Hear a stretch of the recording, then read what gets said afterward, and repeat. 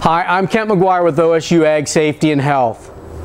County and state fairs are a great way to interact with animals and introduce kids to livestock and poultry.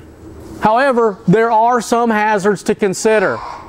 Typical injuries are usually a result of being kicked, bitten, pecked, stepped on, or struck by an animal. Let's discuss safety when interacting with livestock to help make your fair experience a memorable, enjoyable time.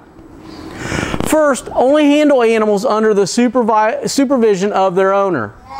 The owner understands the personality and behavior of the animal since they work with them every day.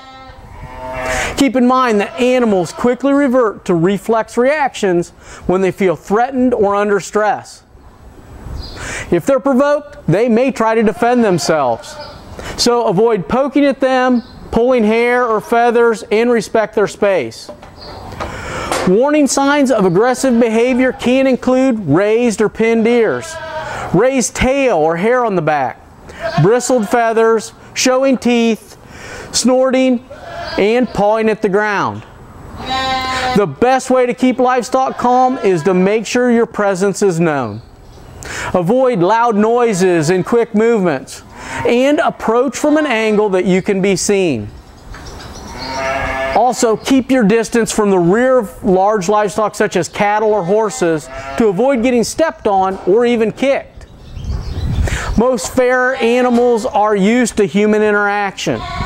In some cases, they'll bump, peck, pinch, or nibble in an effort to interact with you.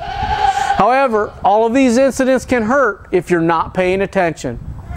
Finally, after visiting a barn or handling livestock, to prevent health-related problems such as E. coli and salmonella, always make sure to wash your hands or use hand sanitizer to kill the germs that can cause these types of illnesses.